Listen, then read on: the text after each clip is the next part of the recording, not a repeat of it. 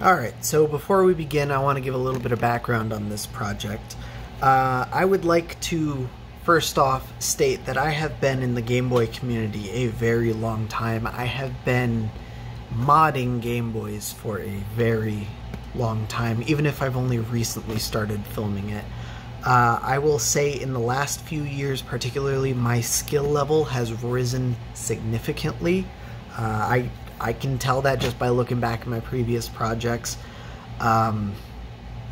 this one especially, but let's just say I fully understand that not everyone starts at the level that they're currently at. You know, we all make mistakes, we all grow. So that being said, I would like to show off and repair one of my earliest Game Boy modding mistakes. Now, before I get into that, again, I've been in this community a very long time. I had a Game Boy Advance SP, a 001, the frontlit one. I have had one of those since they were brand new. I still have that exact same one. I have modded that one several times over and practically destroyed it, and I've repaired it every single time. Unfortunately, at this point, it's more of a Game Boy Advance of Theseus, because over the period of about 10 years, I think I've ended up replacing pretty much every single part except for maybe the screen.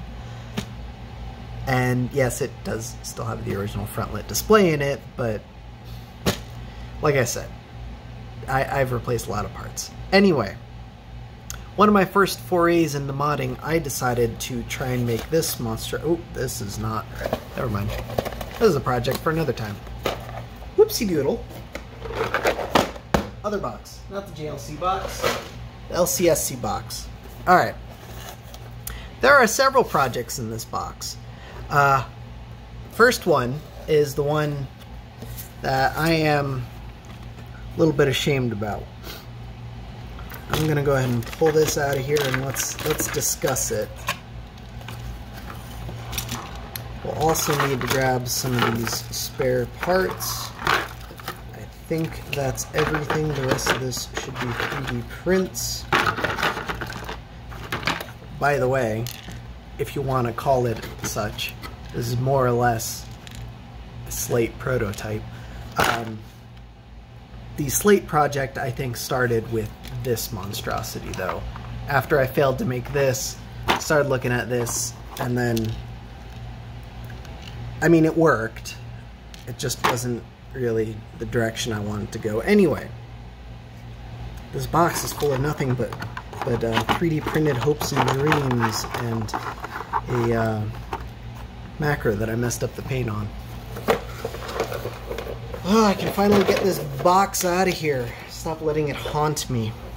Anyway, what's inside here is what might look like some god-awful Game Boy Advance SP Game Boy Pocket project, and you'd be right.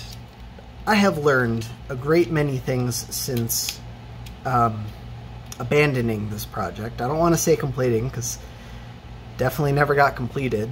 Every individual component in this thing worked. I just never got it all working simultaneously, because I got basically to the very end and realized I had no way of closing this case without gluing it together, and I just kind of lost motivation to work on it. But anyway, it is a Game Boy Advance SP inside of a Game Boy Pocket, and to make this work, there were quite a few compromises that I had to make to get this thing to fit. And I think, well, I don't know what I think, but this has been in the project bin long enough that at this point I'm just happy to get it off my conscience. I mean, you know, actually reuse the parts. I didn't want to throw it out because even though I had abandoned it, this thing does still work perfectly fine. You know, there's some cost fallacy. I put way too much work into this thing. But anyway, it consists of a Gabos Pakao. I'll throw a link to it. It's basically a Raspberry Pi player board that I cut up a few years ago just so I can make everything fit and so I could use it as an I/O board for a contrast wheel that I was going to use as a volume wheel. Yes, I know it is not the right Actually, you know what? I think it is the right resistance. I think through some freak accident, I ended up using the correct wheel for this. But anyway, I can salvage this and put it on a pocket that needs a contrast wheel. You know, I needed a power switch, headphone jack, and this was going to be my speaker board. We've got a perfectly salvageable DS Lite speaker. I will save these buttons and membranes for another project and get rid of this disgraced shell that is so carved up that I don't even know what I could use it for. I've since learned how to cut a mostly straight line, by the way. Anyway, this is the interesting part. I'm going to show you some things that I cringe looking at still, but here we are. Yes, I completely relocated this capacitor. It was in the way. I didn't like it where it was. Yes, I completely relocated the crystal, and I didn't realize that I didn't need all 4 wires because I was a noob. Not only am I surprised that this works, I'm appalled that it works. And of course I relocated the power switch. Even back then I knew this was shoddy soldering, but it was just a quick and easy, I need this to work right now. And of course I relocated the cartridge connector. This was to be a Game Boy Advance in a Game Boy Pocket, and that looks like a cartridge. It did work with both Game Boy Color and Game Boy Advance games. Game Boy Color fit flush, that was my main goal. Game Boy Advance fit in nicely too. And then I was going to use these 2 limit switches to detect carts. I have since learned a much better way of doing that. We can do it with 1 limit switch, we can hide it in here, and then we can use electronics to switch everything instead of mechanical switches. But hey, we don't all start out there. And anyway, yeah, I've since learned a much better way to do this cartridge slot. Of course, we don't need to hand solder all these freaking wires, man. The worst part is, one of these broke off at some point. I don't know when, I don't know where, and I don't know like which specific one broke off, which is ultimately the straw that caused me to abandon this thing. I'm not going to try salvaging it. I have learned and even made a much better way to do this. I am just going to cut this Jeezeless thing off and salvage the only part of this thing that I care about. We're not even going to try and salvage that cartridge connector because I dremeled this thing up something fierce to fit the CPU, because, you know, this went like that, and so the CPU got in the way, so I had to Dremel it out. But anyway, it pains me to show this off. None of this process was filmed. Actually, you know what? Oh my god, it might be. It wasn't even that long ago. Some of this process might have been filmed, but it will never see the light of day. This was definitely before IPS kits. Had IPS kits been out when I started working on this, I would have had a much easier time than trying to fit an AGS 101 LCD in this thing. Because, yeah, that's right, I cut up an AGS 101 for this mod. Don't worry, that LCD lives on in a Game Boy Advance SP nonetheless. But, oh good lord, you can see I trimmed the board, I shaved it down all up here. That is actually going to be pretty inconvenient because I would like to have a working link port, but I think I can figure something out.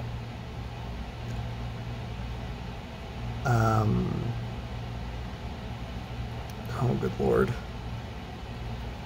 This thing's a little bit worse than I remember it. But, yeah, screw it, let's get it fixed. I am going to start by removing this hot glue so I can remove the rest of these wires, and so we can pop on a brand new cart reader, because I need this thing reading carts. But before I do that, I want to get this mess cleaned up, and I need to find the cart slot switch, because that is not what I thought it was. I have no idea when I got an extra one of these, but it's not the switch I thought. Oh, here it is. Okay, good. I did have it in there. Look at that. The power switch, I had no idea that was in there. That's convenient. The cart switch, the charge port, the anchors for the cart slot, but we won't need those, and a USB port. I have no idea why that's in there. Should have fired up the soldering iron. Okay. Let us start with this hot glue, which, thanks to a wonderful YouTuber, modder who makes YouTube videos, goes by the name of Voltar. You've probably heard of him if you've heard of me. He taught me this. And if I learned nothing else from his channel, it's that you don't use hot glue if you're confident in your soldering. I was not confident in my soldering, but the lesson I picked up from him was not that you don't use hot glue, because you do use hot glue. There are occasions where hot glue makes sense, but that you can remove hot glue basically by exposing it to some isopropyl alcohol, and then it should pop right. And I have no doubt there is a lifted trace or two, but I think we'll still be okay. Ooh, oh, that scared me. We're good, but it still scared me.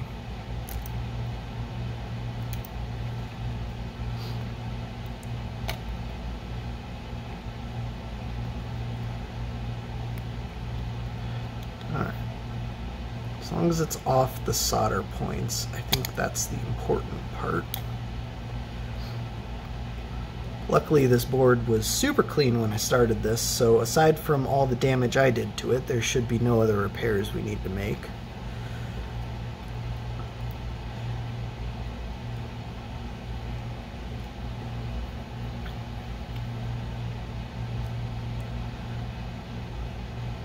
Oh yeah. I don't know what happens chemically, but once you expose hot glue to IPA, it just becomes this brittle mess that you can just break up. It's great.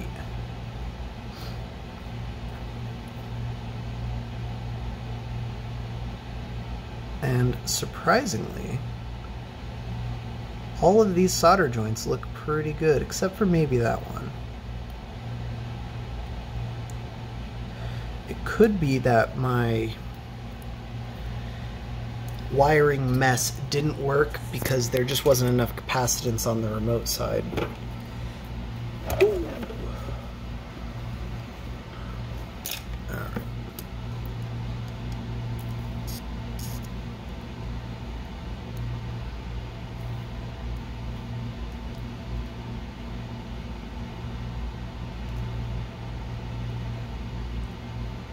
Yeah, man.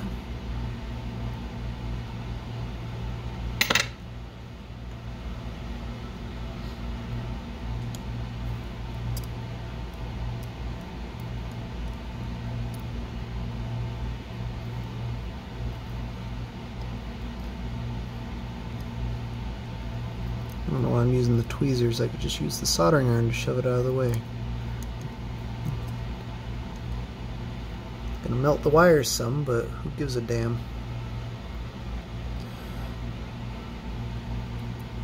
I'm not salvaging these wires. If I was salvaging them, I wouldn't have cut them.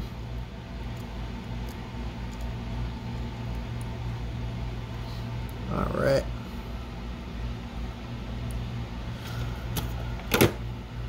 Let's do some cleanup. Because I did not get all the hot glue the first time.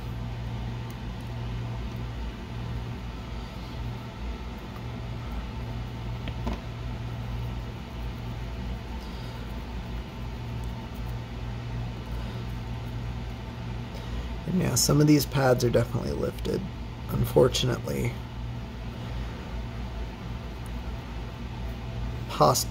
Past Mako wasn't very good at soldering. I like to think I'm a lot better now.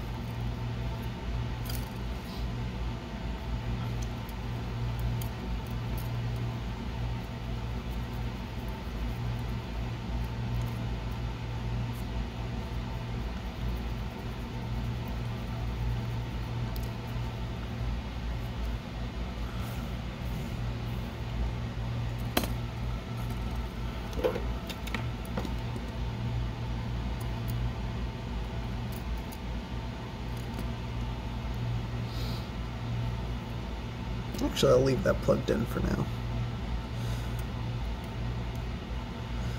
I'll fix that later. If I leave the battery connector plugged in, I'll at least have something to test.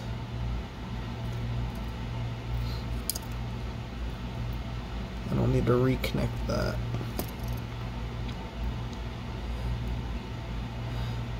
I will reconnect this later. I do not have the original volume slider for this thing.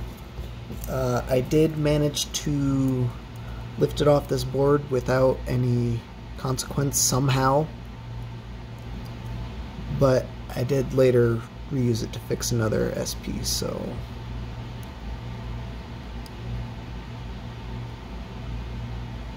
not all is lost.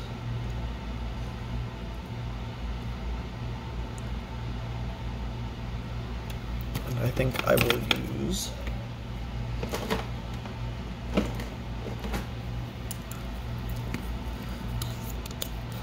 I don't think I have another battery connector though. It's not really the end of the world because the mod that I've planned for this thing, we can definitely work around that.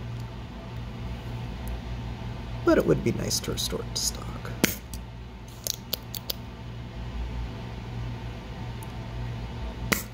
Oh well.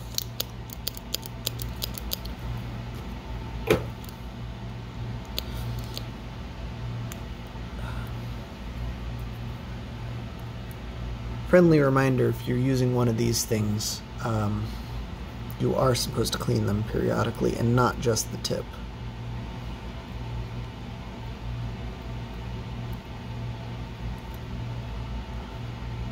I'm not going to be going over that right now.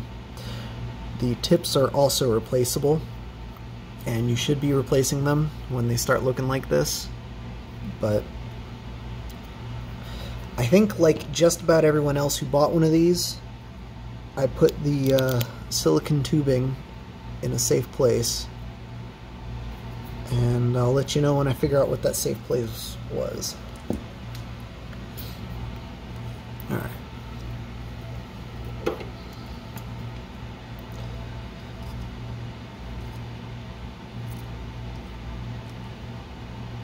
Holy cow, I didn't even lift pad number 4. That's incredible. Ooh, I did lift a pad on the charge port. Looks to be still attached, but it runs through a via that might not be connected anymore, so we'll have some patching to do. Even if we do get this thing plugged back in, you can see how much of the board is missing from the top. It did work, by the way. The cart slot is the last thing I messed with on this. Literally everything else I did beforehand.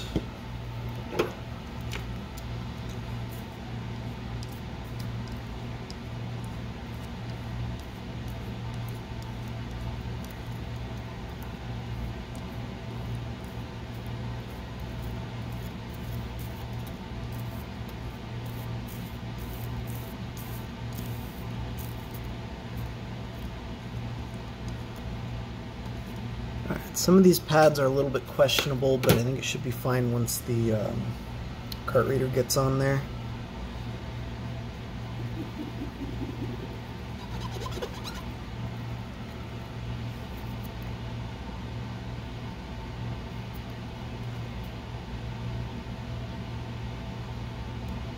That looks like it might be shorted to something. I'd hate to have to lift this off again.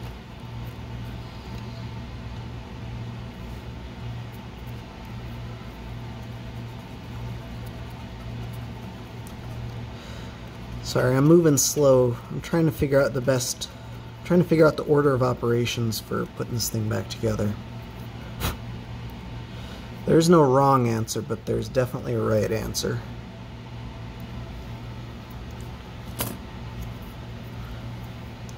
That is to say, putting the cart reader on last might be easiest because it is the biggest piece and I don't have to work around it right now. So I'm thinking, let's go power switch. I lifted this power switch before I even realized, before I knew to clean them. So before I solder it back on, let's see if it needs cleaning. I bet it does. And by the way, here's why they're so difficult to get off. They are latched, they're not just soldered. It's definitely easier to get the shielding off if you have the whole thing desoldered, but look at that, this thing's actually in surprisingly good shape. I'm gonna clean it anyway because, you know, it's a part, but I sincerely doubt I would have had problems with this Game Boy. Ooh.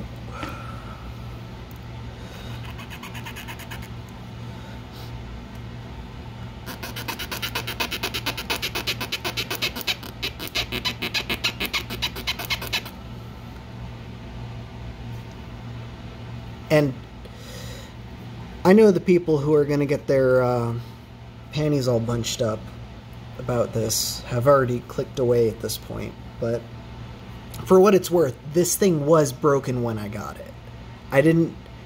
The board itself was very, very clean, but the SP was largely destroyed. This was a pearl blue unit that I bought from shopgoodwill.com. I actually bought 2 of them in the same auction, and they were both absolutely destroyed. For those that are not aware, the US Pearl Blue SPs, actually all really, really late model SPs, which just so happens to be the AGS 101s, among the late models, there are some batches that were made with a defective plastic, and over the years this plastic has yellowed quite significantly. So if you look at the Pearl Blue SP, actually I need to flatten that out a bit. If you look at the Pearl Blue SP, let me grab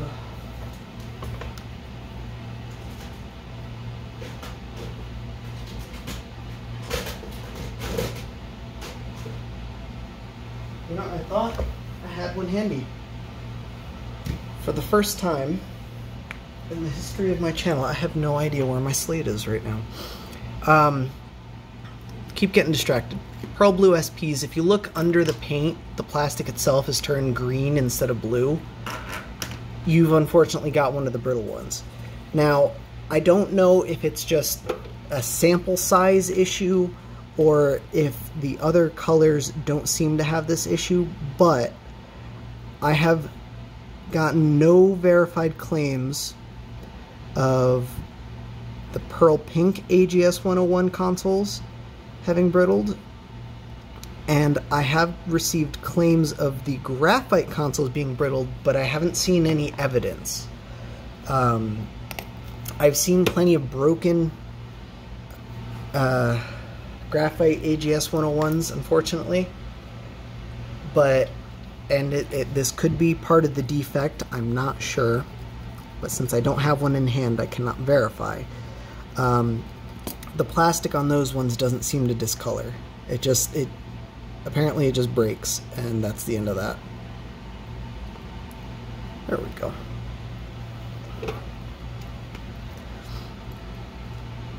But it seems to mostly affect the pearl blues.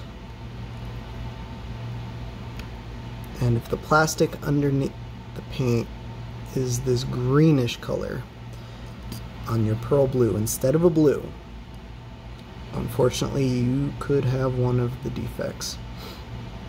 And to make matters worse, it's not just like each body panel was made at a different factory with a different batch of plastics. So you could have a perfectly fine SP aside from like your battery cover or your top hinge or something. I accidentally got a capacitor, I think, lifted up in the iron. I'm trying to find it now.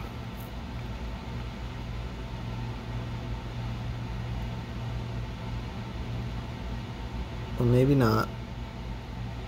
I don't know. It doesn't feel like there's a component in that solder ball.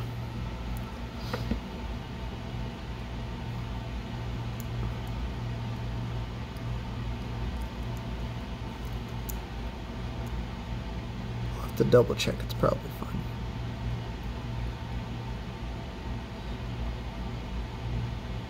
So yeah, one of my pearl blues had a totally shattered hinge, and the other, the top lid on the unit was totally shattered. So they were both messed up. I took all the good parts from one of them and took all the good parts from the other one and then built one clean, good example out of the two. And I don't remember if that's one that I sold or if it's one that I still have. But this is the other one.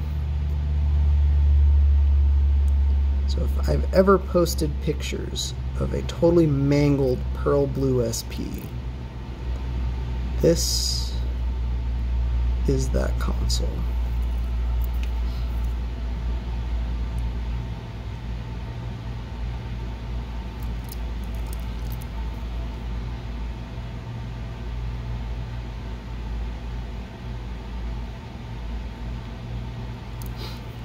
Alright, so far so good.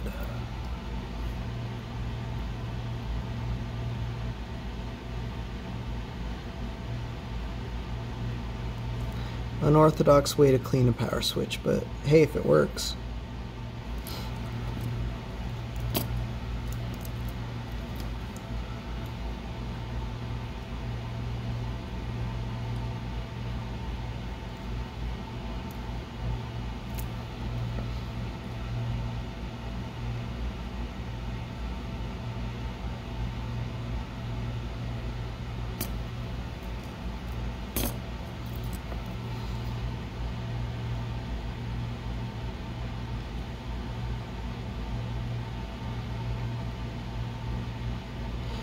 Just making sure the switch is nice and flat.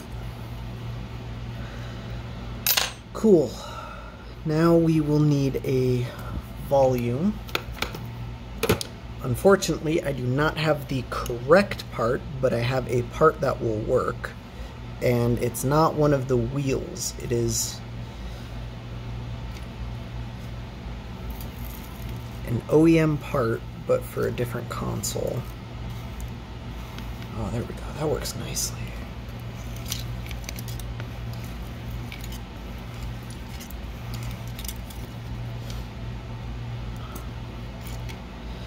I think I might just neglect it for now and come back to it. Because I should do... I suppose I should do the crystal. Let's use some hot air for that. I am going to desolder this. Because I cannot... Well, I suppose I can just melt it. It'll be fine. But I think the easiest way to resolder the crystal will be hot air, so... go that route.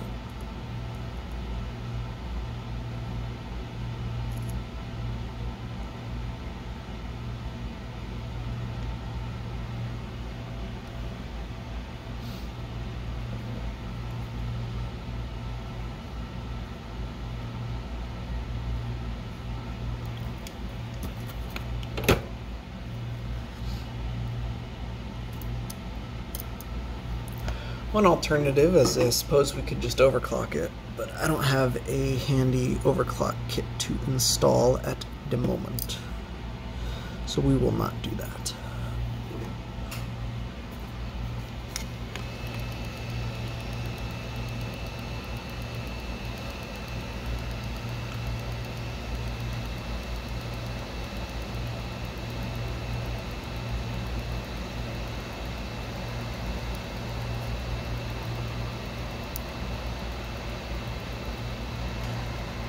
Could also hand solder this,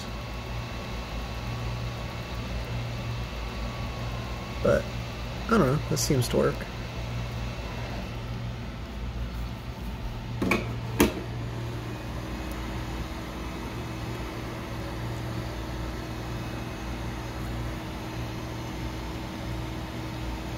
Yeah, there we go.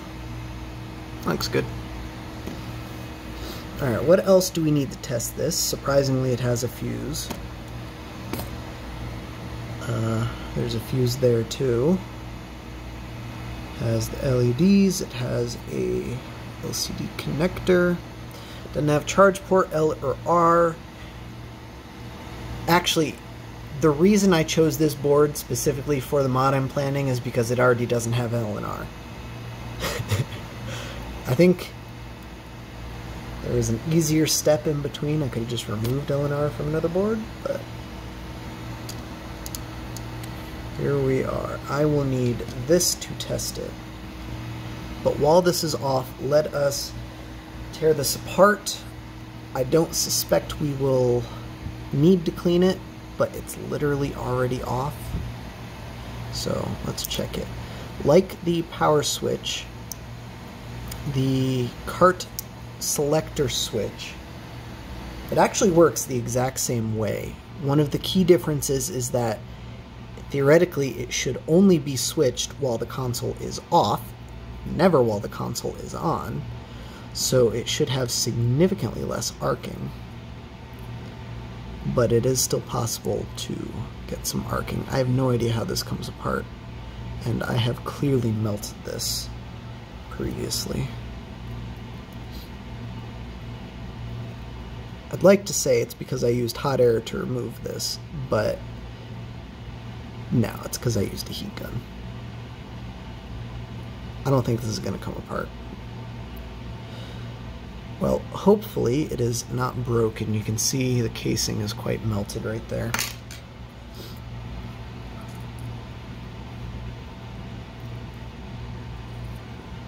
It's actually melted on both sides where there wasn't any shielding. Well, never mind. We're not going to take that apart. Let us verify that it works, though. Multimeter. I am going to set my multimeter to, in this particular case, it looks like a sideways Wi-Fi symbol, little speaker symbol. That is continuity mode. Beeps when the two are connected, I believe. There we go. Those two are connected. And is that it? I guess so. And then when that is depressed, which I have no idea how I'm going to test this, but figure something out. Should be the outsides. Yep. And then the insides. Yep. So this should still be good.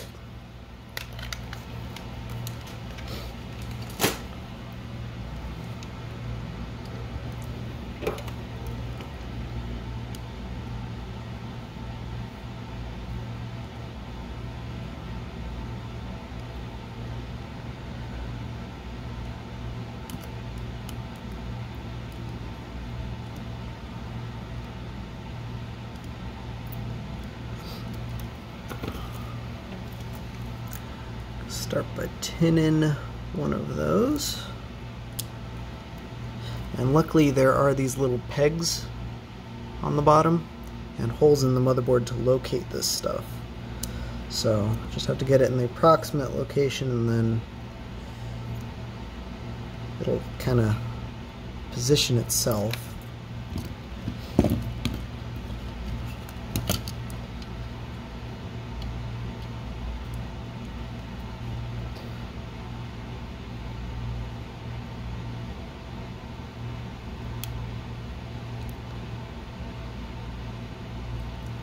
Apparently lost the ability to solder.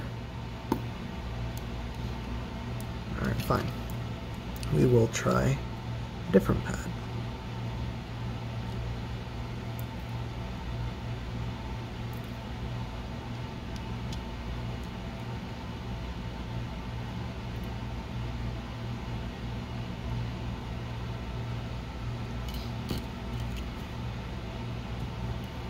There we go.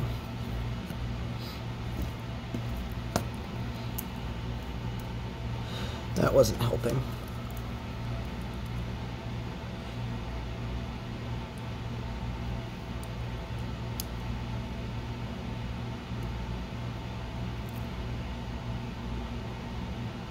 I have also seen on some consoles that the switch itself doesn't need to be cleaned, but these solder joints need to be touched up. I've seen sometimes they get brittle, and since this thing does actually physically, you know, every time you insert a cart, you're rocking a cart against this thing. Solder joints can crack.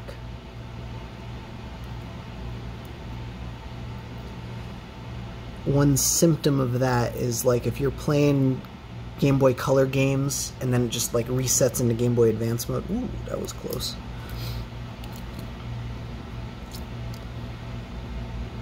I'm glad I didn't try flicking that away. Go over there. That would have been painful.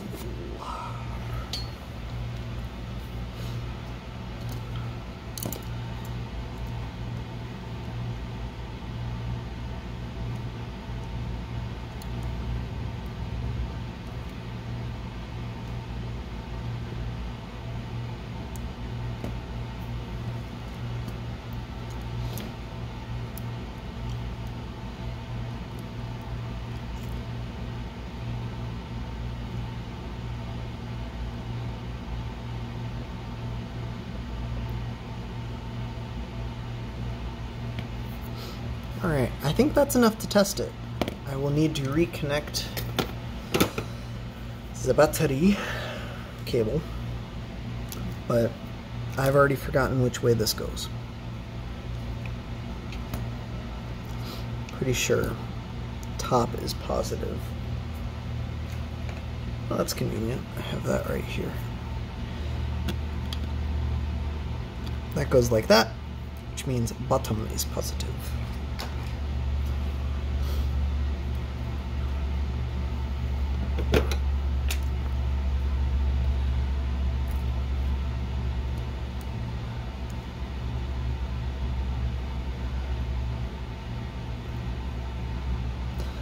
Those are both awful solder joints, but this is literally temporary.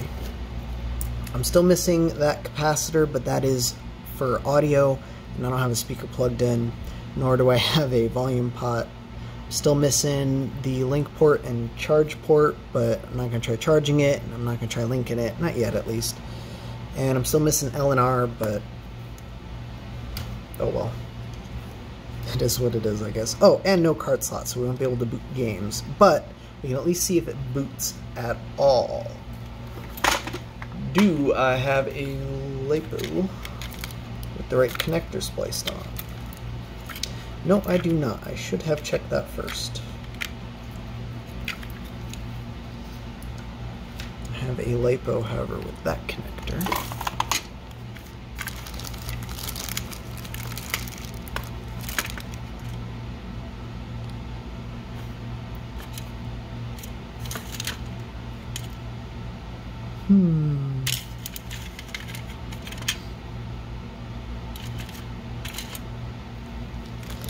Alright, fine. I gotta buy more of these things soon. Or not. I think I still have plenty. Never mind. Thinking out loud.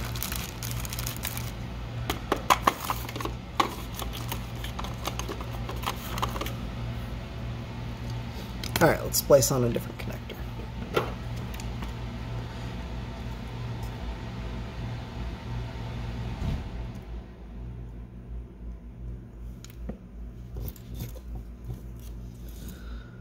Suppose I'll clean those up. They're looking awful.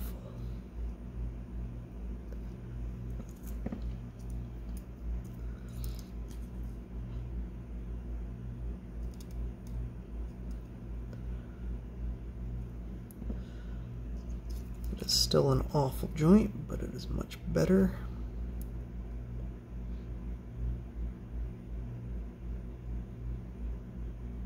And so is that. A little bit better. Alright, now if I plug this in, either the smoke comes out or it just works.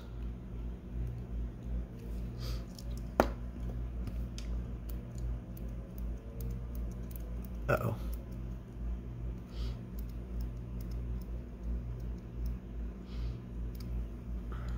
Alright, so here begins the troubleshooting.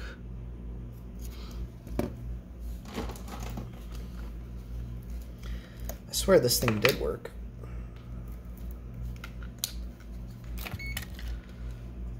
Start with the simple stuff.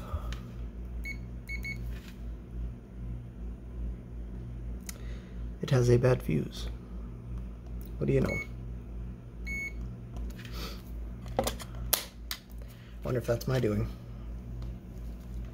Let's double check I have the polarity right. Ha! I see the problem. I blew the fuse.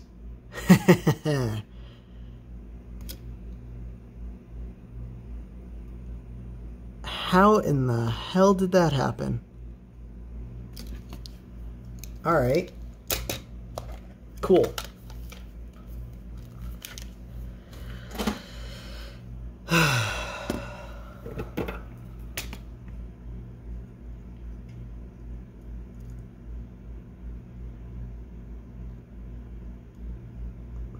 That's annoying.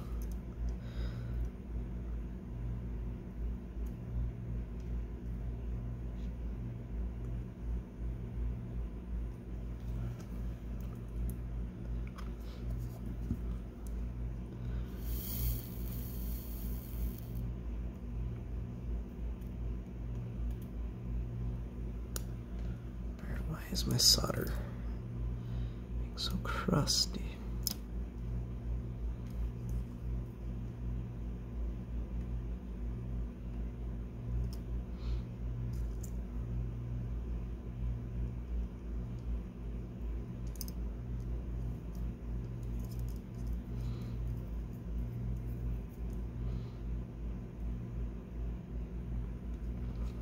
Cool. Alright, so now I have it wired up backwards. If you're following along at home for some reason, my SP is wired backwards. Because of course it is. I bet it would have just worked. But that battery, of course, was backwards.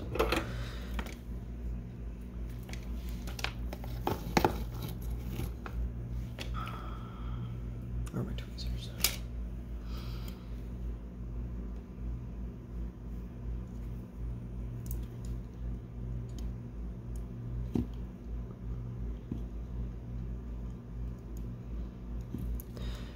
Never, ever bridge a fuse. Fuses are safety devices.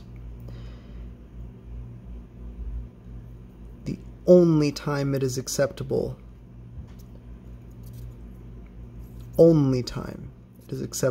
to test a device without a fuse is if you have a metered power supply and you have the current limit enabled.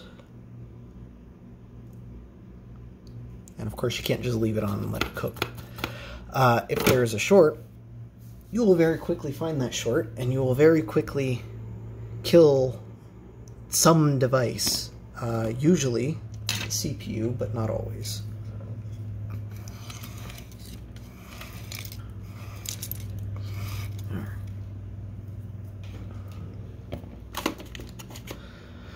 Let's see what I've got. Oh, I have new fuses I need to test. Let me go find those. Alright. Meant to test them, and what better way to test them than right here. These are 1 amp, 6 volt PTCs, which is a positive temperature coefficient, something, something, something. Basically, it's a resettable fuse. In normal circumstances, they are not recommended for something like this because they do not blow as quickly as regular fuse. Those following along at home, that's the part number. Got these ones in particular from LCSC. They are slightly more expensive than regular fuses, but I mean, regular fuses are so freaking cheap that slightly more expensive is the difference between, like, what, 2 cents and 12 cents?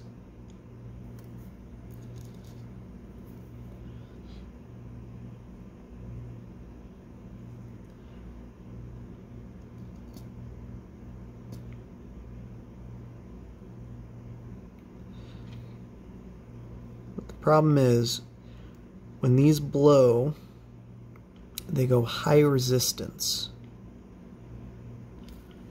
Ugh.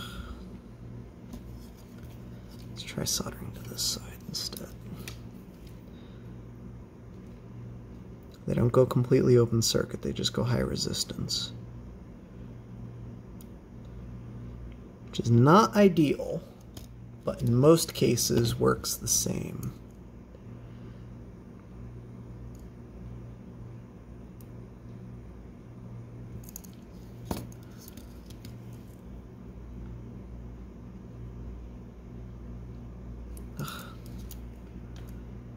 That not soldered? That's not soldered. Nice. I'm gonna have a heck of a time soldering on that cart slot the way I'm going.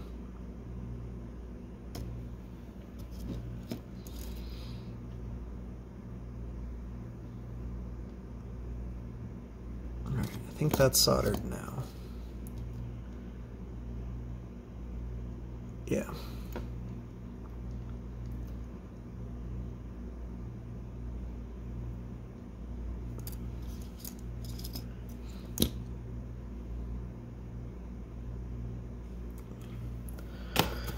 Good Lord, okay. Let's try that again. Actually, let us cool that down first. PTCs work by regulating their temperature. Basically, like I said, they go high resistance when there's a short, when they go over current, rather. And the higher the current that flows, the higher temperature they go, and the higher resistance they go. At some point, you know, it's basically a whatever you call those, feedback loop. It's a feedback loop. The hotter it gets, the higher resistance it goes, which at some point will effectively make it open circuit.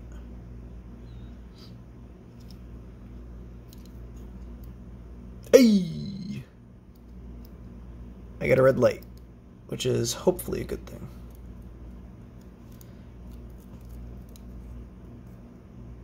Nothing getting warm.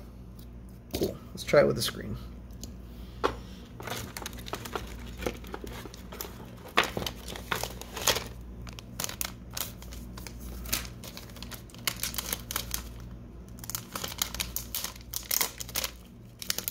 Don't you hate when that happens?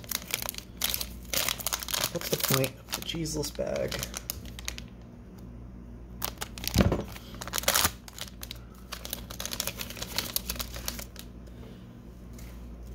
resealable bag if it's not gonna freaking reseal.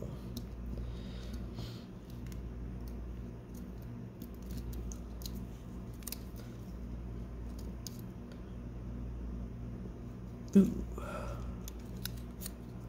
So that is not working.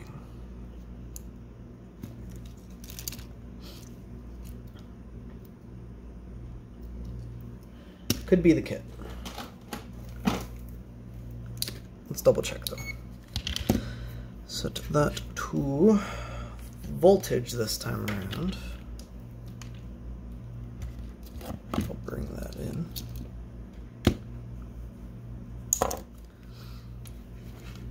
I'm going to place that on that because I know that's ground. And if I put that on the top of the fuse, we should see the battery voltage, which in this case is 3.7 volts, which makes sense why we're getting the red light. So I'm going to go ahead and switch it on.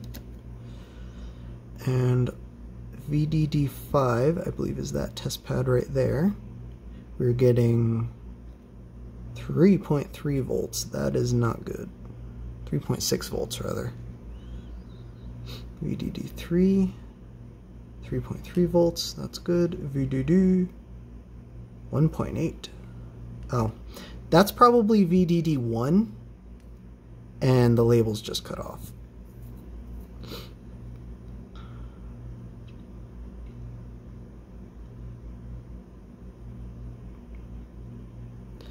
So my concern is this 3.6 right there. Let's turn that off, disconnect that, try it again. VDD5, still 3.6. Now that's not necessarily a bad thing. Actually, yeah, it probably is. Let's see what we got on the cart bus. We should have 3.3 volts.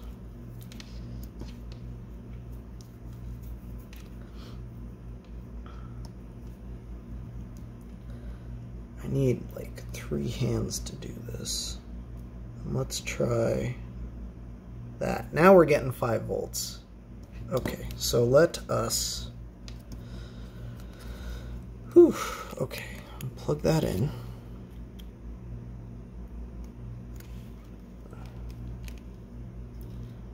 Flip that, turn on. It's on, but it's still nothing.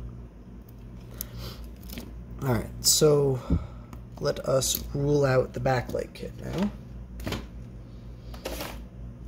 Fairly certain I have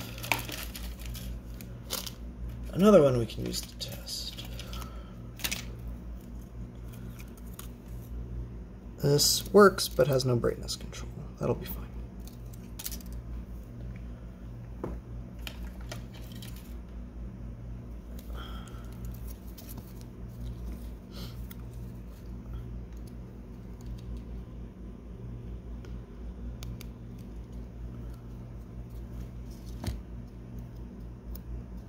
Ah, so it was booting. Problem is, I have no idea why that VDD5 is reading 3.6 volts, but the Game Boy itself is booting. So let's move on.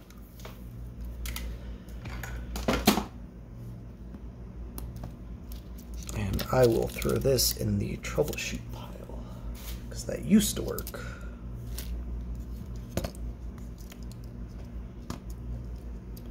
Alright, now I guess let's throw a cart slot on here and see if we can get a boot in games. Alright, so luckily someone somewhere found a cache of OEM unused cart slots, and normally I would save something like this for the collection, but I can think of no better use than just dropping one back into the Game Boy. So that's what I'm going to do. And that's why I'm not concerned with salvaging the other one.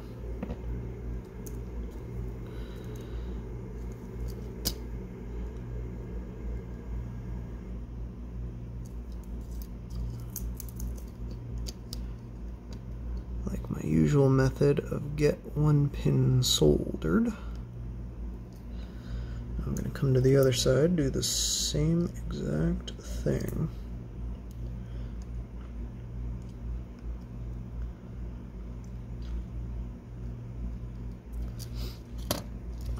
Do the anchors.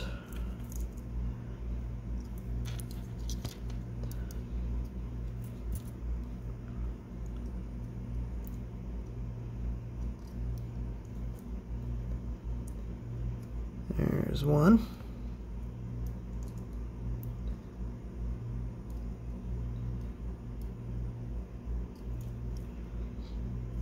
There's the other. Now I don't feel uncomfortable handling it by that.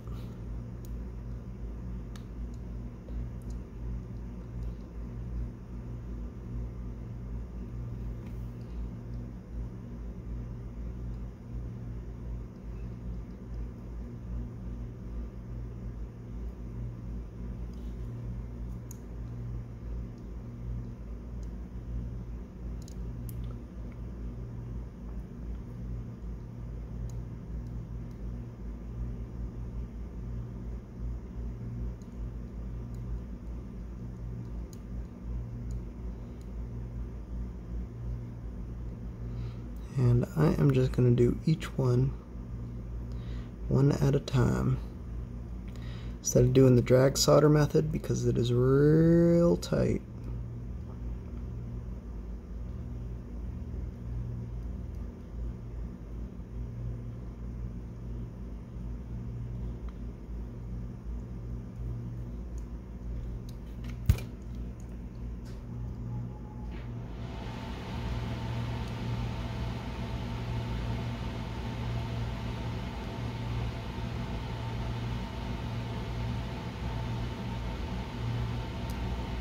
That one's not soldered. That'll come back and bite me.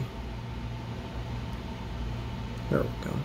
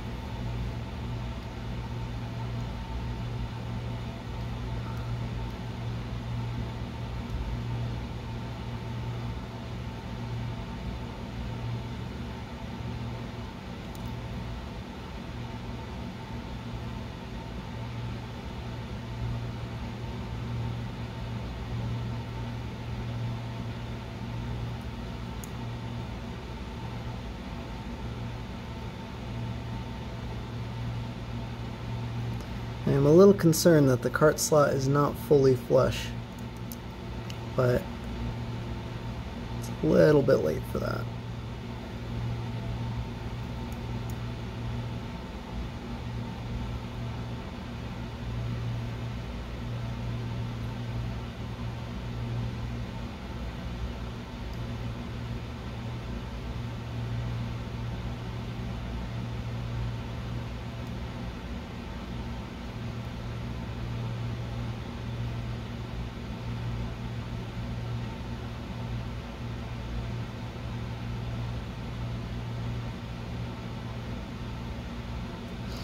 Alright, there we go.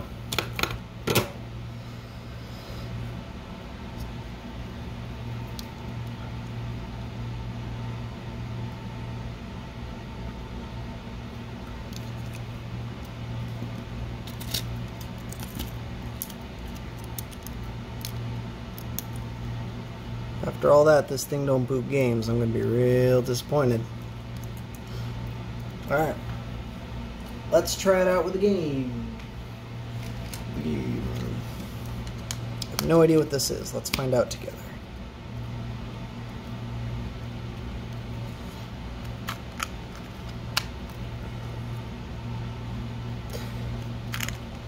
This might not be flashed.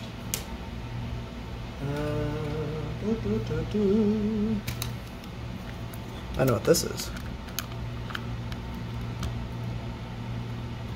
That's a problem.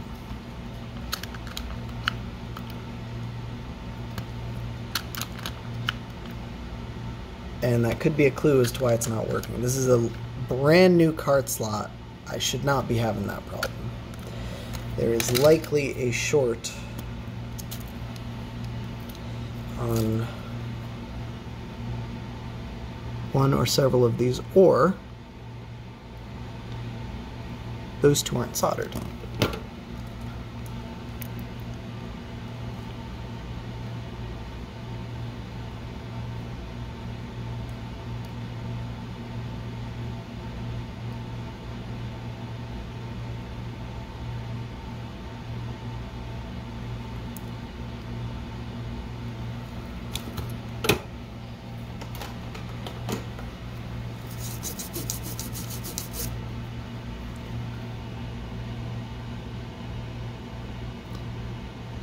Need to run that through with IPA, but they all look soldered to me now. Let's try it again.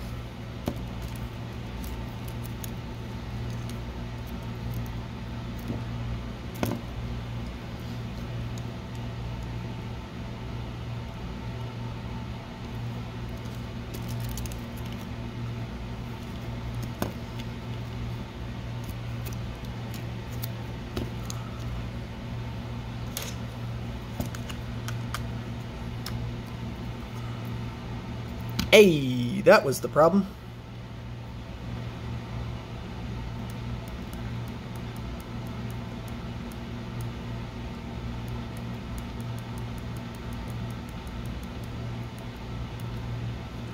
Look at that.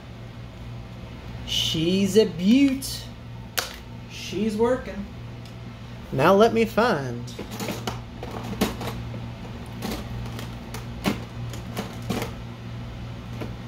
Oh, I know where my slate is. In my slate is what I'm looking for. I'm looking for my flash coat. Let me go grab that. Back to the earlier conversation about yellowed plastics. Game Boy Advance SPs. This is what I mean by that green plastic. This is green. This is supposed to be blue. Why it hasn't broken yet? Well, because I'm actually really careful with this. But beyond that, call it luck.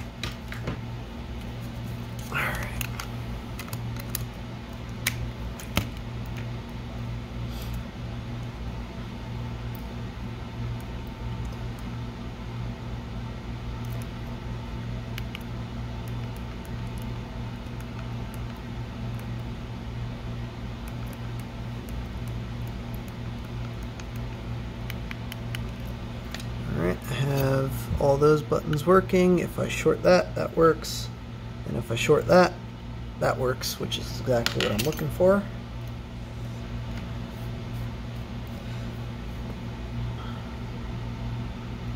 And a booted Pokemon Emerald, so I think we're good, but let's just double check one more thing. Let's make sure all these pass. And we're good.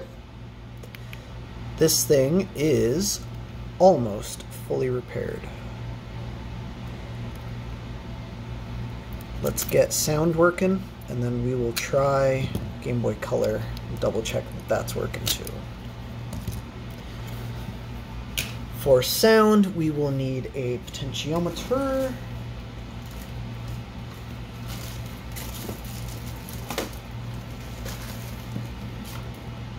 Also have, oh, here we go. I got these. This is a Nintendo DS OEM volume slider. It is identical to the SP slider in every way that I've been able to tell, except for the specific footprint itself. Like, these locating pegs are in a slightly different spot, and the tabs are in a slightly different spot, but like electrically it's the same. And this plastic slider is a little bit different, but it does work. But it looks different. But it works. But it looks different. But anyway, the solution to the peg problem is quite literally 1, 2. And now the pegs aren't in the wrong spot, and we need to solder it down. But you see the two like ground tabs, those are in the wrong spot. You can bridge the solder and it'll be good enough, but we have to locate it manually, which means paying attention to both sides. And we need to make sure it is straight, flat, and centered.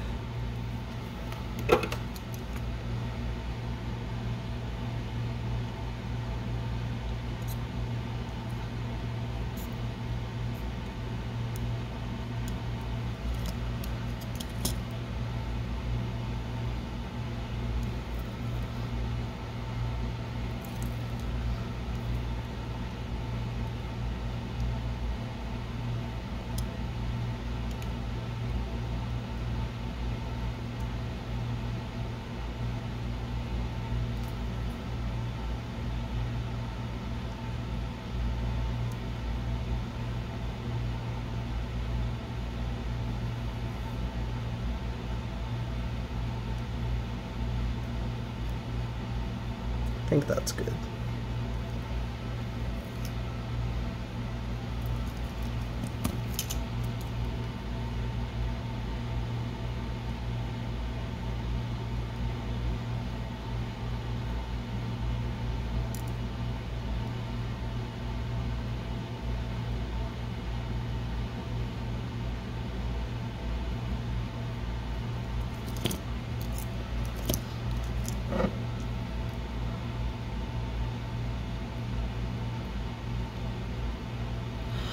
So what I did there, I had both sides lined up.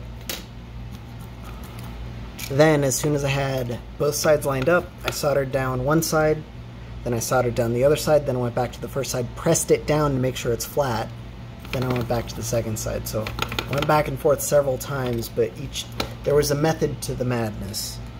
Now we need to get these anchored, which is really just a matter of put a big solder ball there. Be careful not to bridge the RAM. Unfortunately, this is a big RAM model. But there we go. Now we need the capacitor, which this thing is probably still perfectly serviceable. So in it goes. Well, actually, admittedly, I probably boiled it when I hot aired it off, but you got to work with what you got. So that'll go there.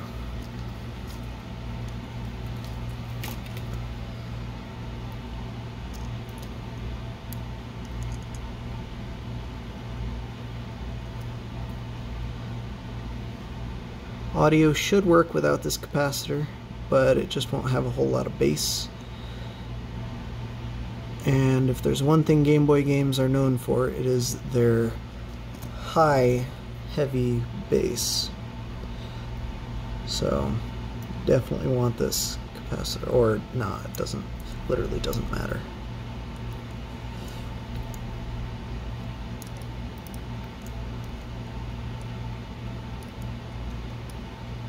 Come on. Come on.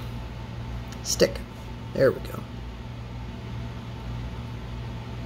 I couldn't get the tip angled right. Don't you hate when that happens?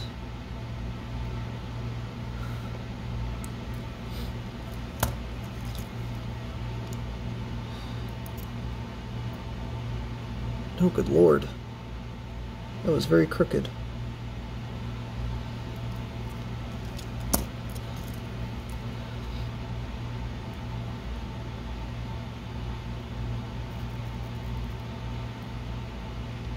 Good enough.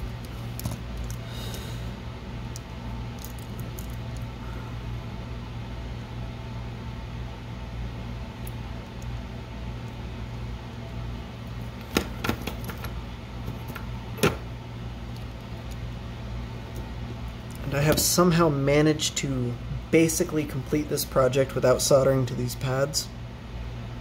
And I will have to do the next project, but until I get there, I'm gonna not do that. It's all the way up.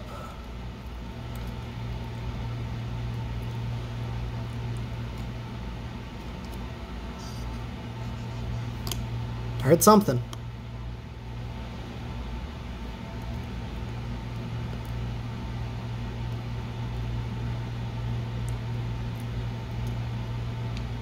I would save myself plenty of hassle if I just soldered this Jesus thing. There we go. Perfect.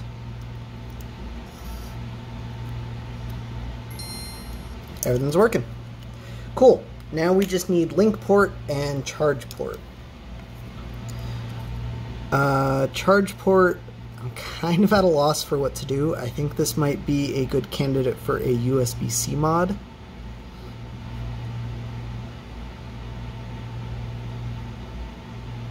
On account of the lifted pad. Link port, I think we're going to have a similar problem.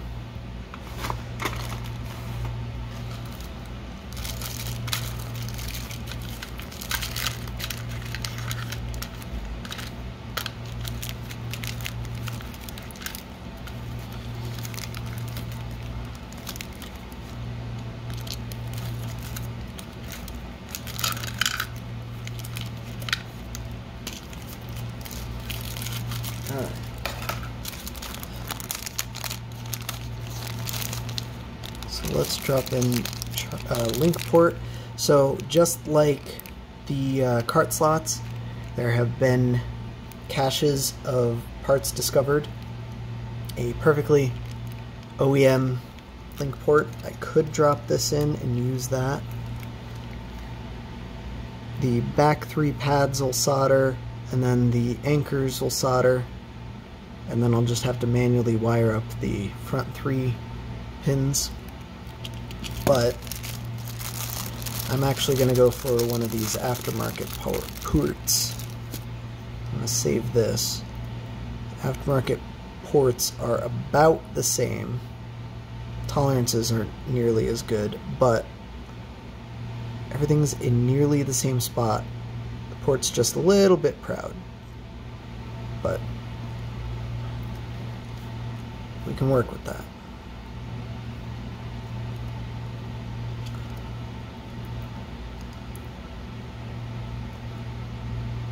Until I know for sure that this thing's working, I don't want to use up one of my nice OEM ports.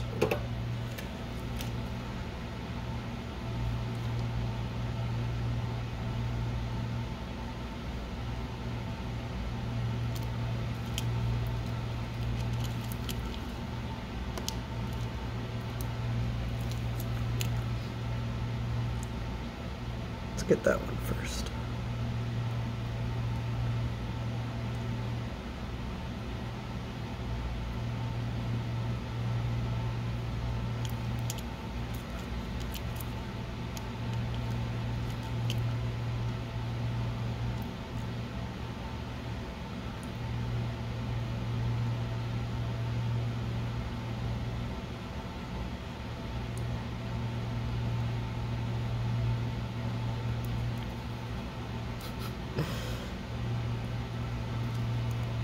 Well, that should hold it, I guess.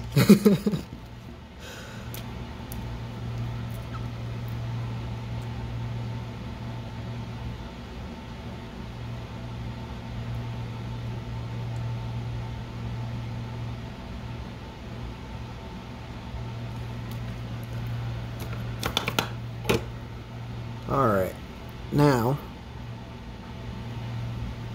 I'm gonna get lucky with this thing, because what I can do, and this would actually be a lot easier to test if I had another SP. Let me grab some parts here.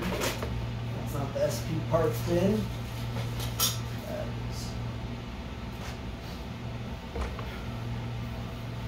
So here's of course another one that I've repaired, also an AGT. It's an E CPU, which means it has all these capacitors instead of test points. Neat, huh? Anyway. This one also has, conveniently, one of the SP or DS volume wheels, but that is not why I grabbed this one. Why I grabbed this one, because we need the meter. I am fairly certain the link port works on this one. If we test pin 2, can't see what I'm doing. Let's lock that. Okay. Pin 2 goes to the middle pin on the top side of EM1. Pin 4 goes to the first pin of EM2. And pin 6 goes to the last pin of EM2. So we're good. That should be ground. I believe that is still grounded. Yep. This should go to that. Yeah, okay. I think we're good. I think we're good. Let's get this thing wired up.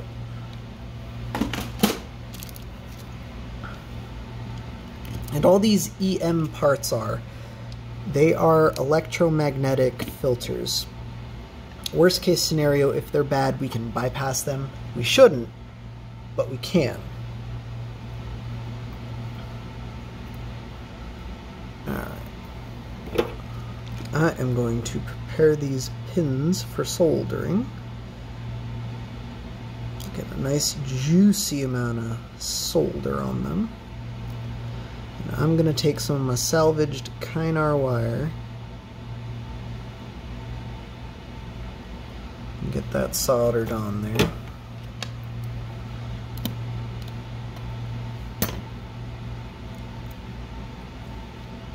And then I believe I said it goes to the middle pin of EM1.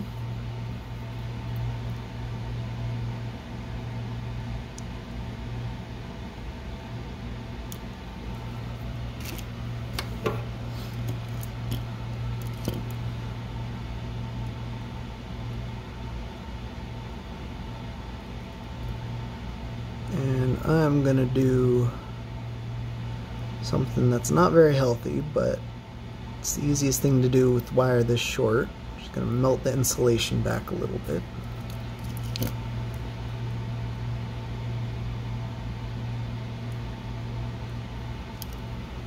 Tin that.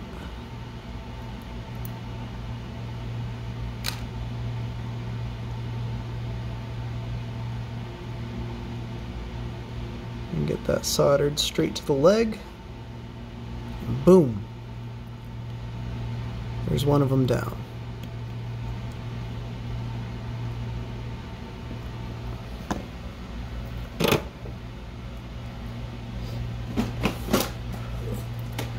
Ooh, I think it was time for a break an hour ago, but at this point I'm almost done.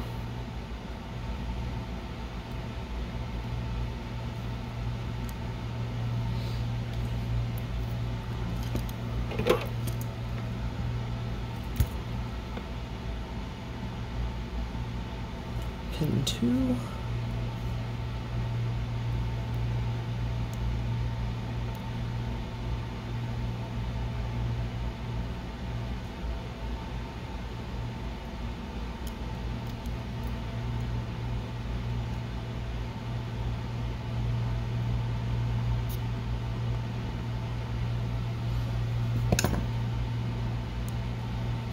Let's go there.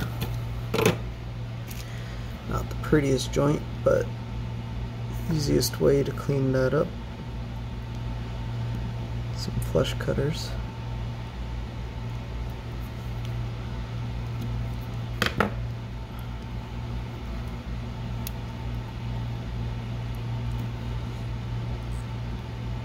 And then And this will go to the first pin of EM2.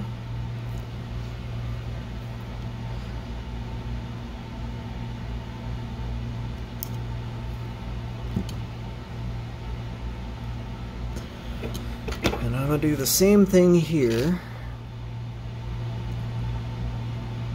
And melt the insulation back just a little bit.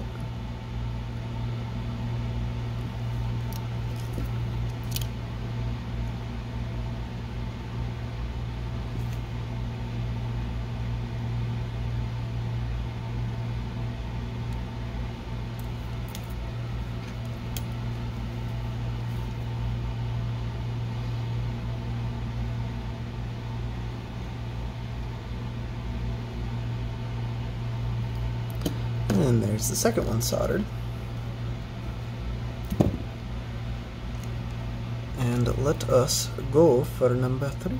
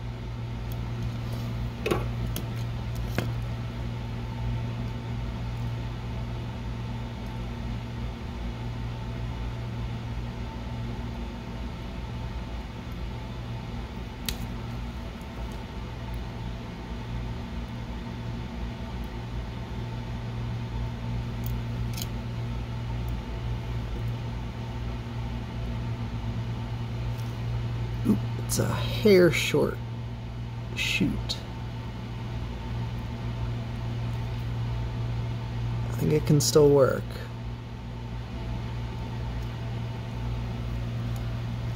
Mistakes were made. That's what happens when you try and rush.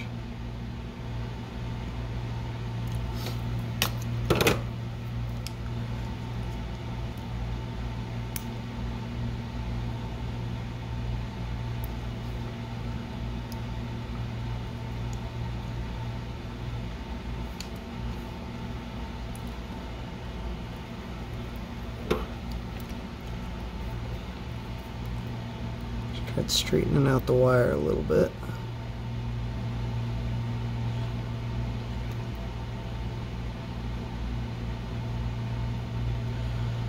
I think it is just barely too short though.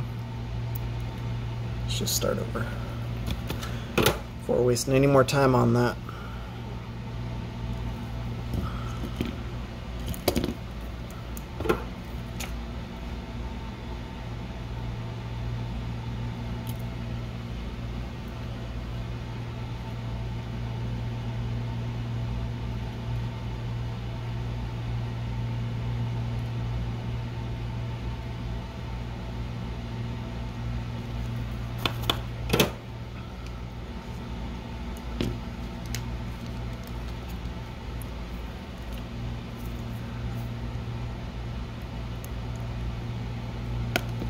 Now it is a hair too long.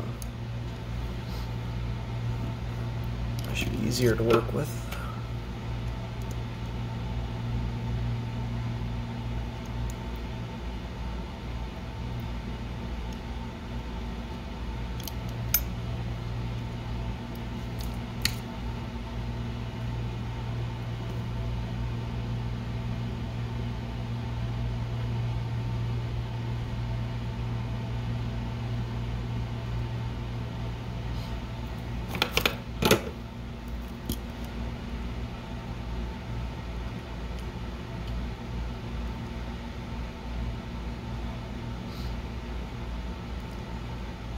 Ta-da!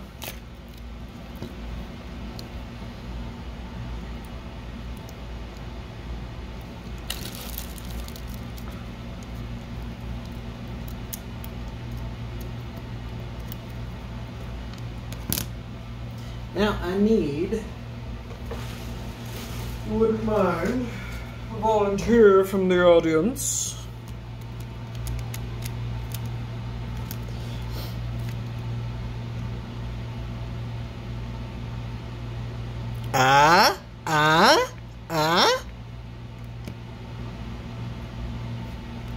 Yeah, buddy.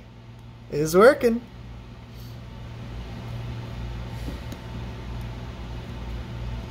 Alright. Last thing I need is going to be a charge port.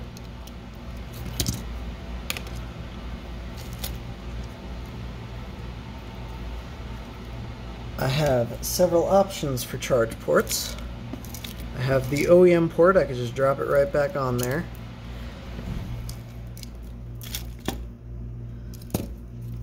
What with the lifted pads, though, I'm a little bit concerned. I also have no place to anchor it.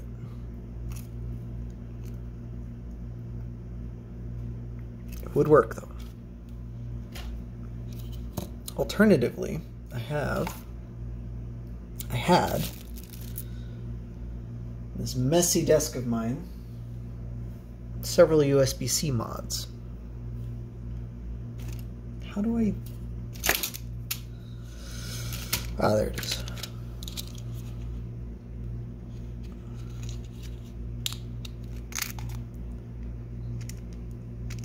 Can install one of these.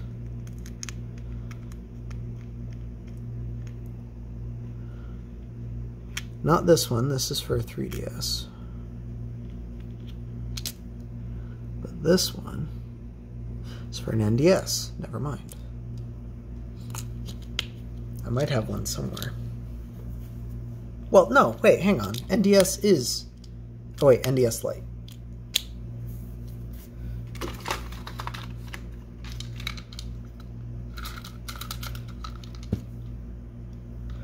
Well, actually, I guess that's that.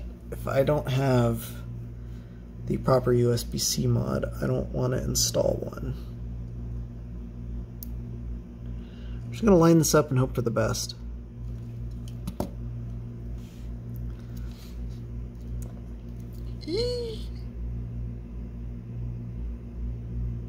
Pad is lifted, but still connected.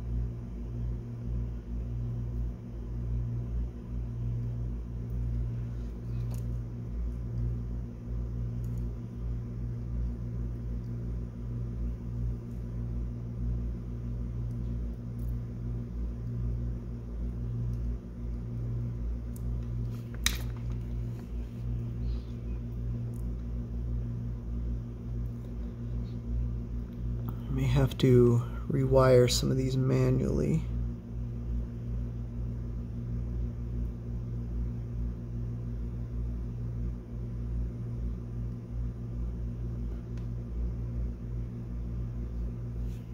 But I might get lucky anyway.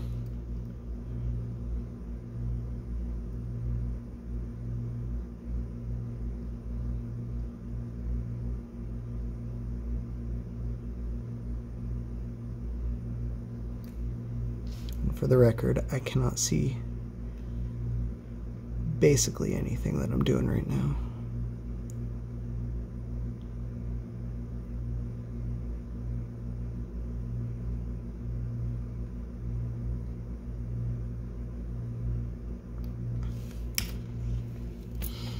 Alright, here goes the broken pad. If this port ever has to come off, that pad is probably coming off too.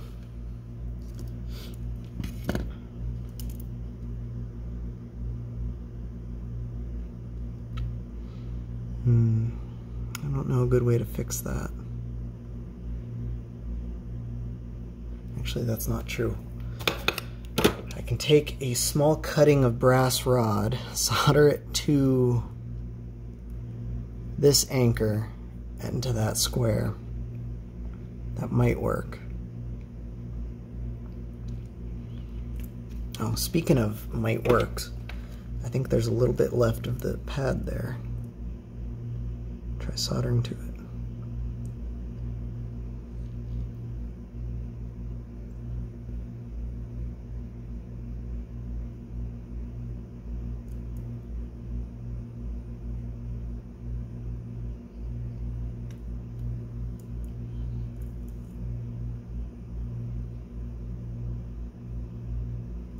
Might have made more sense to try and expose more. Oh, but it looks like it's stuck. Okay. I think I see the same thing on this side too.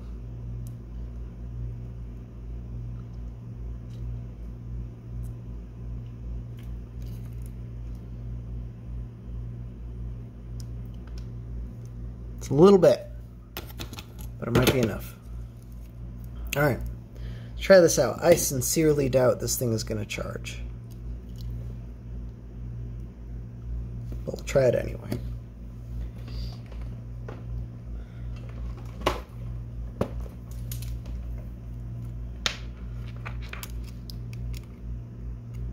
Yeah, doesn't charge. Go figure. That's okay.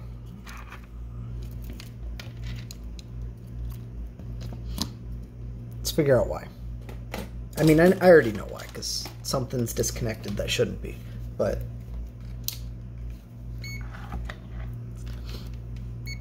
Oh wait, we want voltage.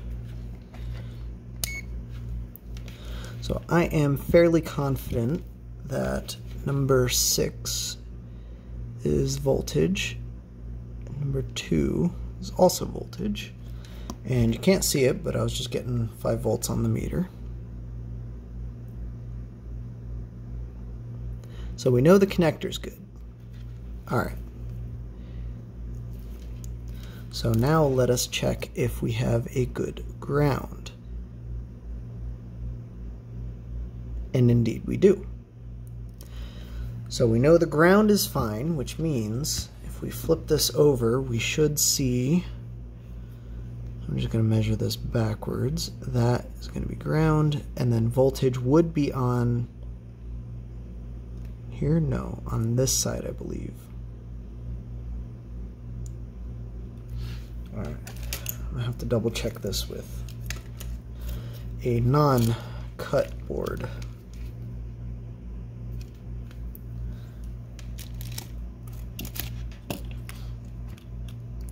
Of course, that one's gonna try and charge and then stop, but that's okay. We should see voltage on this side of EM8. Yep, cool. So I already checked that, I saw nothing. So let us rewire that, try it again.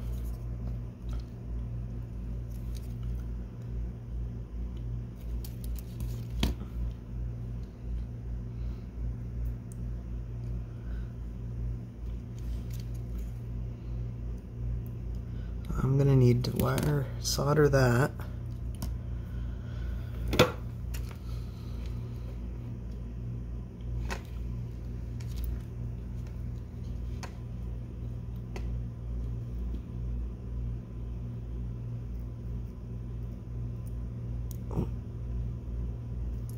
Oh, shoot.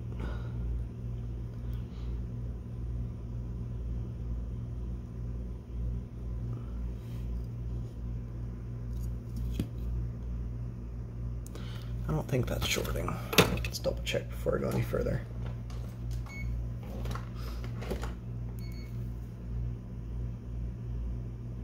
Nope, we're good.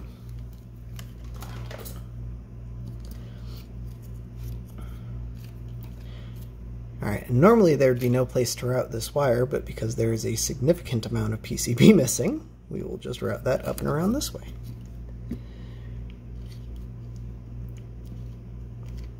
And we'll just come down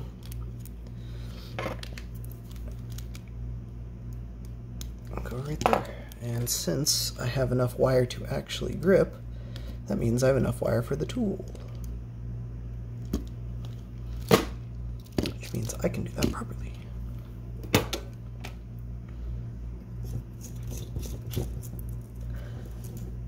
I have no idea what my plan was to fix charging on this thing. Back when I originally cut this up, I don't think I had a plan. I think I was just winging it. You know, burn that bridge when we cross it, sort of thing. Which is unfortunately more or less still my strategy, but at least confident enough to fix it, usually.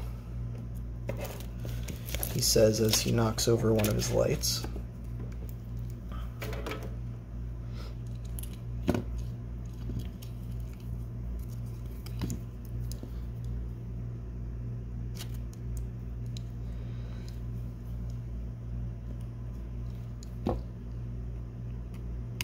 Ooh! It works, but I had an accident with the port. I forgot that it wasn't very well secured. Okay. I'm thinking in this particular case, my best option is going to be to just super glue the Jesus thing. It's not a good option, but I don't really have that many. Let's try the brass rod.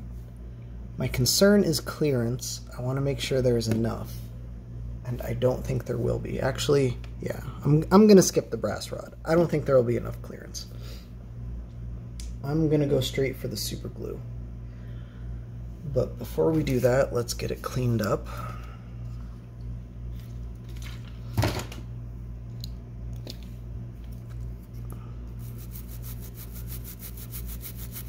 There's a lot of flux.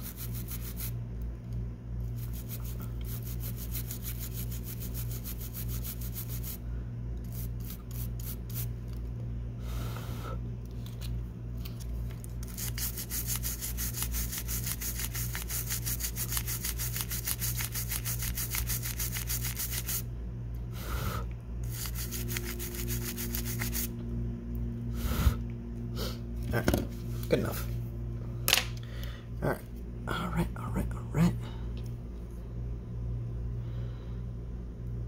Wow, there really isn't a lot of PCB even to glue that to.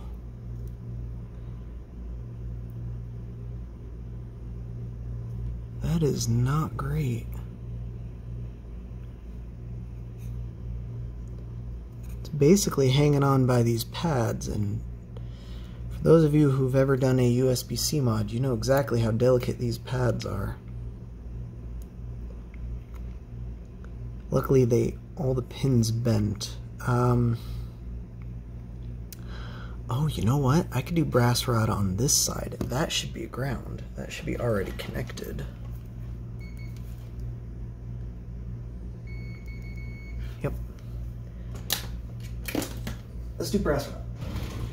I'll make it work. Don't I already have one of these trimmed? Yeah, there it is. Ta-da! I need a very short amount, and I don't know that this is the right tool. I don't want to ruin that tool. Ugh. Here we go.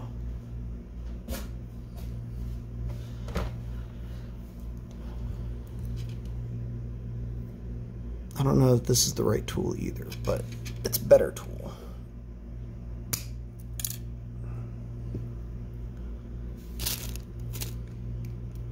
Oh. I found it, don't worry.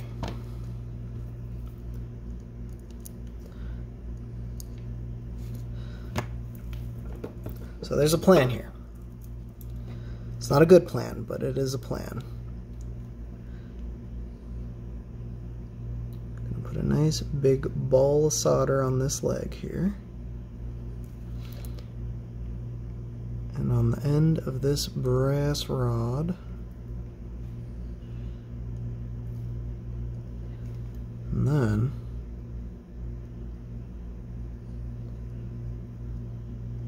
just gonna have them kiss.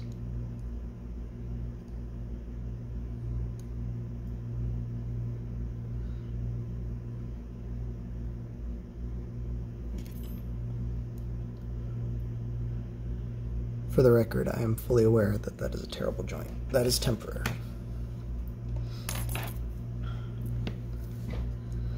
Next, we're gonna go in here, just tin up this square, and then just drown this thing in solder and hope for the best.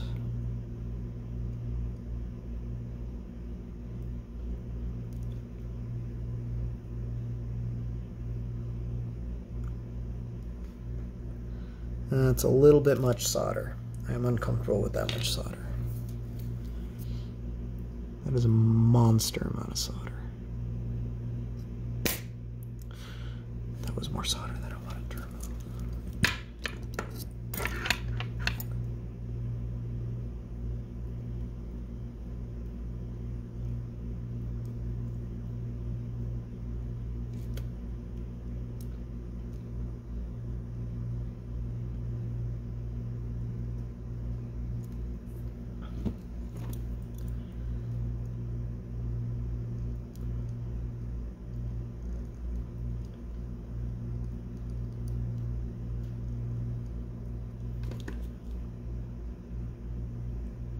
There we go. Still a lot of solder, but just have to live with it. Now I'm probably gonna have to take that. Oh no, it came out. All right, that's awful, but I think it's the only choice we have.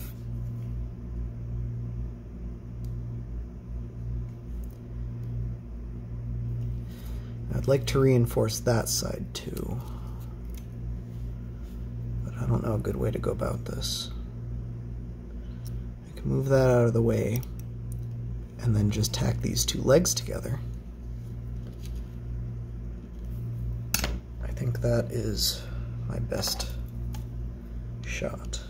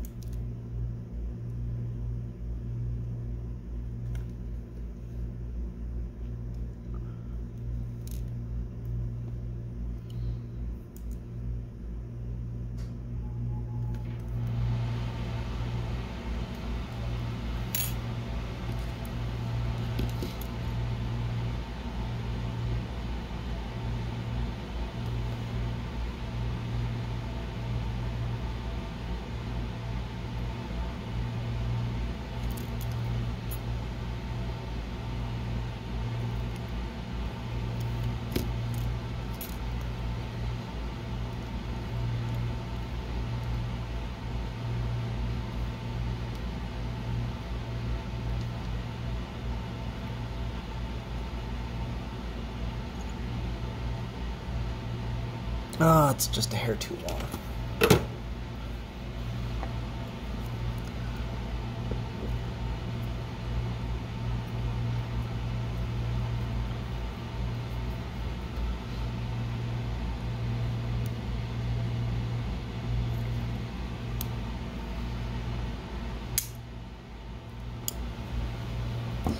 I'd rather just a hair too short than a hair too long, because we can fill up the extra with solder.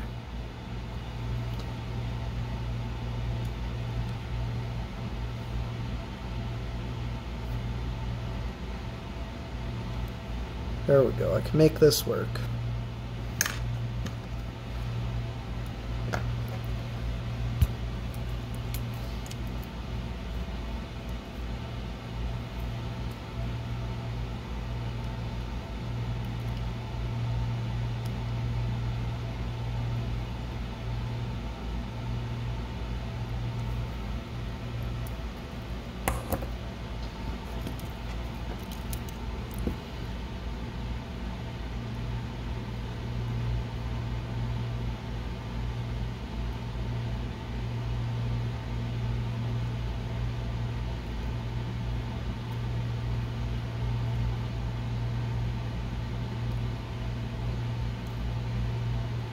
Uh-oh. Uh-oh.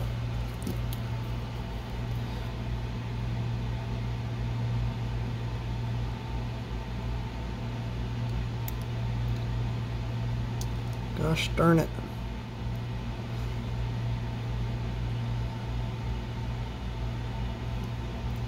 This stuff never gets easier to work with, you know? At least not for doing stupid stuff like this.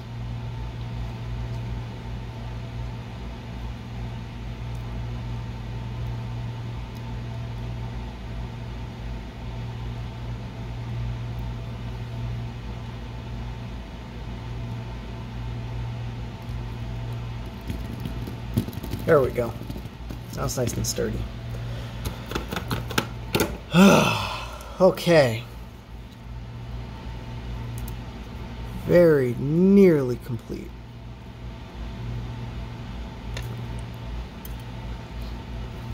Let me double check that this is still operating as it is intended.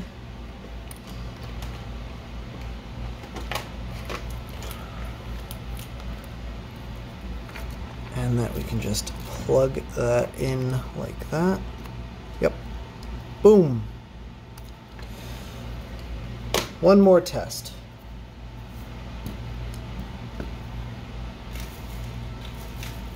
And I honestly doubt this is gonna work.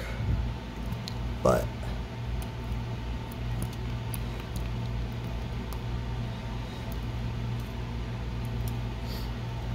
gotta try it.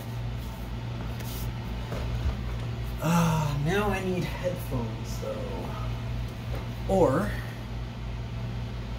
is that wire long enough? No, it's not. Well, I need headphones. And I don't really have any. So I don't know what to do about this situation. Hang on. Don't worry, I have found a solution. Crank that volume. This is Pokemon Emerald.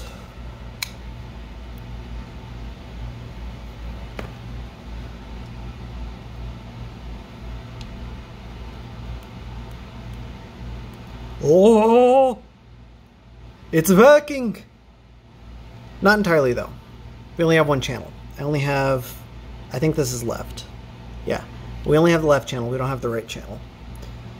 But that's good, because that means only the right channel is disconnected. If we had no channel, we would either have no audio ground or no detect switch. I don't know which.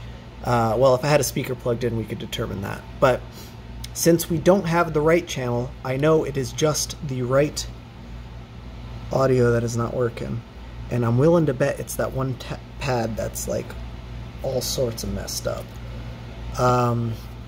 Unfortunately, I don't know how to verify this without looking up a schematic, which I suppose I could just do. I'll be right back. Alright, so thankfully, the good man Gekyo has published schematics for the Game Boy Advance SP. And otherwise, I'd have to look up the pinout for that thing, but schematic's easier. It's labeled on the back here. We have 1, 2, 3, 4, 5, 6.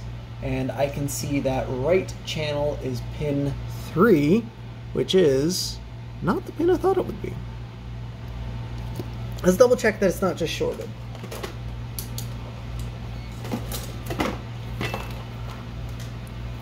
Or did I forget how to do math? 1, 2, 3. No, it is the pin I thought it would be. There are no shorts though. Okay.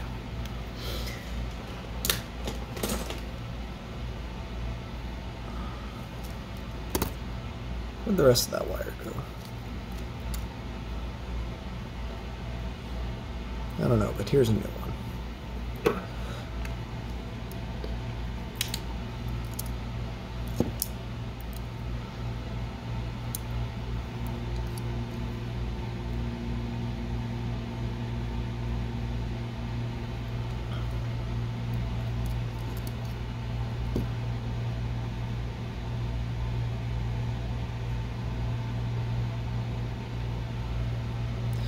Go.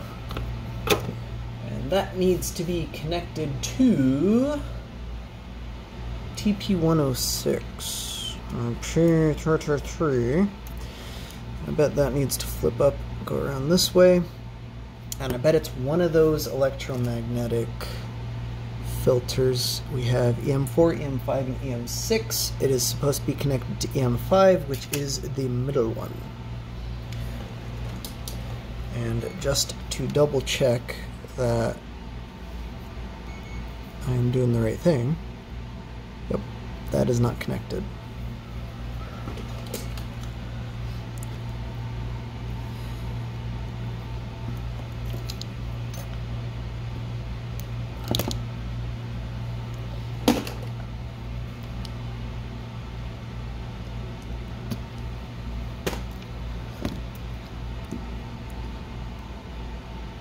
Oh, let us tin the EM filter, which is thankfully still there.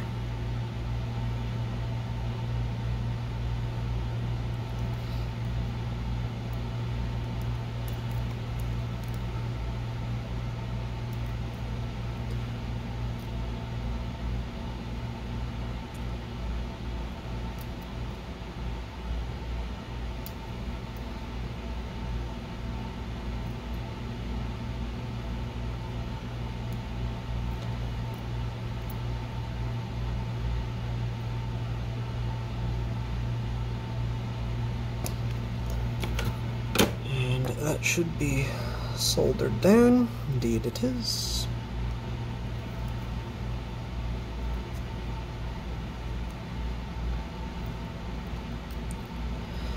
And I will just have to be very careful if I put this back together in something that has a battery compartment screw, which I don't think I am, but just in case. Alright, here we go. Try one more time.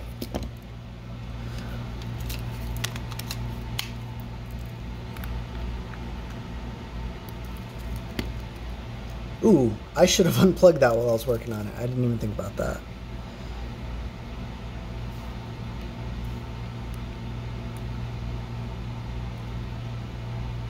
Hey, now I have both channels. So this thing is fully repaired.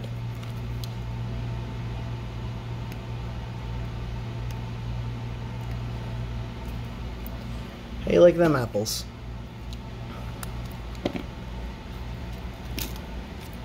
Oh, I should see if switching is working.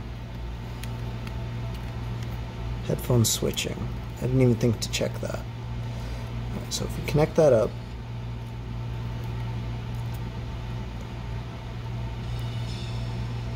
I have audio. Plug that in, and then try connecting this up. I do not have audio.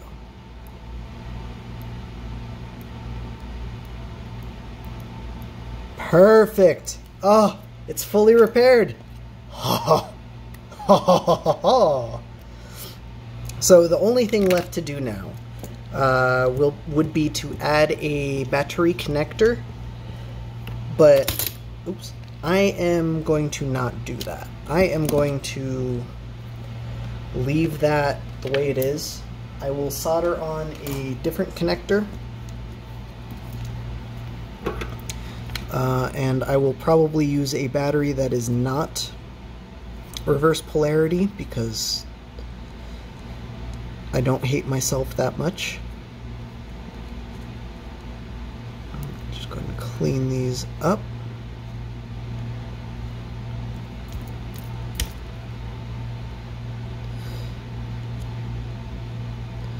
Nice thing about a K-tip is it's real nice. You can just wipe solder off. Can't do that with the other tips. Alright. There we go. Everything. Oh! Nope. Gotta test one. Ah.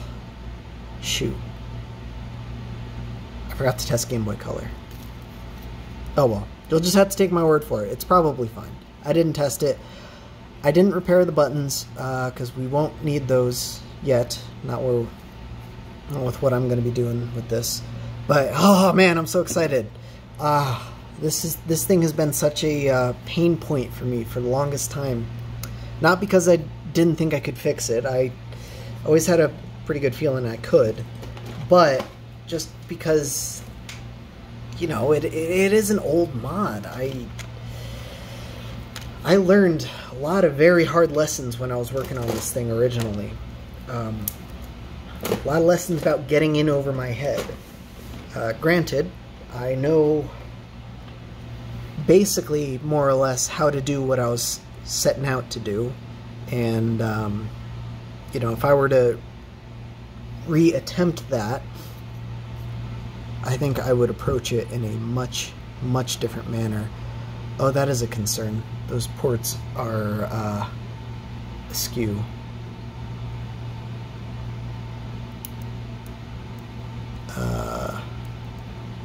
Well, maybe it'll be fine. We'll just go for it, I guess. Anyway, yeah, if I were to attempt that again, I would approach it in a much different manner. For starters, instead of trying to hand wire this thing, jeezless, I would have soldered on a PCB that I created with a flat flex connector and just connected it up that way. Not only would the wiring have been simpler, I would have just had to, you know, without thinking, solder on the adapter and then plug in the connector. You know, the flat flex cables are a lot thinner than IDE ribbon cables. Also, I had to use an IPS kit instead of trying to shove an AGS 101 LCD in there. And for the record, guys, I still have the LCD that originally went with that. It is taped to another Game Boy because of who I am as a person. But it is right here, still working, perfectly safe in another Game Boy Advance that I built. I did this a long time ago. This is my AGS 101, my IQ1, which is the Chinese OEM for Nintendo consoles in China. It's still Nintendo, they're just branded under a Chinese company. So you pop this battery, or the bottom cover off, it still says Nintendo all over the board. The only external factor that I know of that's different is the white cart slot, but otherwise it is 100% identical. But there's the screen, still perfectly happy, perfectly healthy. I did a lot of test fits with this screen in that shell that I butchered, but I was gentle with the screen itself. I was able to reassemble it. Didn't have too many problems. But this thing, this is where I'm excited. Now we can get started on the real project. But that's for another video. This has already been 2 hours of nonsense. Me screwing around with the soldering iron. Anyway, I think I'm going to end it here. Apologies for the long video, but I know some of you guys like it when I just mess around with this sort of stuff. Hopefully someone somewhere picked up something, learned something from me. Even if the lesson was do as I say, not as I do, and don't do that. But either way, hope we're all good. I will try and throw some links down in the description to some of the parts I've used, like this OEM cart slot, if they're still available. If there's no link, they're gone. Sorry, it is what it is. I will also try and throw a link to diffuse. Actually, no. I'm not going to throw a link to the fuse. I'm going to trial this out a little bit more and make sure that I don't have any problems, because I think I've tried one of these before and had issues, but I don't recall. Either way, you'll get ports if I can find them, link, cart slot. Only thing we need now would be a battery connector, but in the thing this is going in, I can just hardwire a battery or use one of those connectors. Don't matter too much. But anyway, rambling time. I need to go take a break. I need to go take a walk. I've been at this way too long. I'll catch y'all next time. Thanks for watching. Have a fantastic day.